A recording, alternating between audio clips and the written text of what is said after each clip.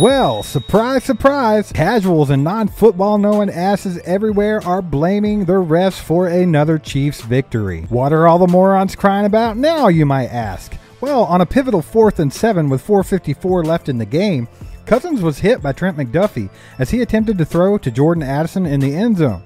Addison was covered by L'Jarius Sneed. The refs threw a flag, but it was quickly picked up as a pass was uncatchable, and there was minimal contact on the play. L'Jarius Sneed even turned his head to look back for the ball, which was 5-10 yards behind them.